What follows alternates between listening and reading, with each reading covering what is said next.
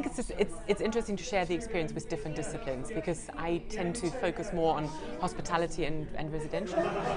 So just getting a bit of a kind of view as to how it might work in workplace situations and stuff like that is really interesting, and seeing that there's similar kind of trends and similar kind of ideas coming through.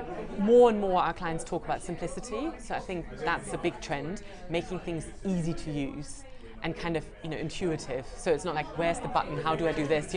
How does this toilet work? How, whatever. I think that's a big one. And this whole well-being, or whatever you want to call it, the whole kind of experiential thing of something feeling special, feeling like a retreat, feeling like a place to get away from it, and kind of something that feels special.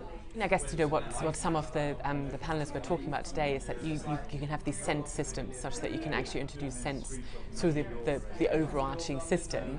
So it's not about a candle or a little tray or whatever it is, but it's actually something that you can pump through the air conditioning and stuff like that. So you can actually integrate it into the design from the beginning. I mean, scents is an interesting one because they're very personal, and some people love it and some people hate it. So it's quite brave putting scents in, because it can kind of go both ways, really. Because you can also say, oh, I hate this, and then then what happens? But nonetheless, it's an interesting area to explore. I think the whole kind of gender non-specific conversations that are going on nowadays really fuel that as well.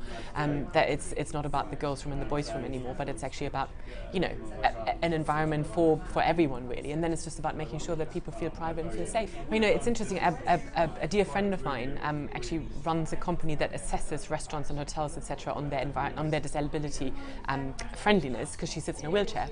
And she often says that a lot of the guidance is actually misguided, excuse the pun, because really it should be about thinking about how do people actually use the space and what makes it easier for them. Just following a regulation doesn't necessarily do that, and I think engaging more in the conversation with actual users and trying to design it in a way that it actually works for them, and then can also work for other people. I think that's probably the way forward, rather than just saying, okay, must tick these 5 boxes and then it's compliant and that's that, and then you end up with what we see so often, that just looks horrible and just doesn't really help.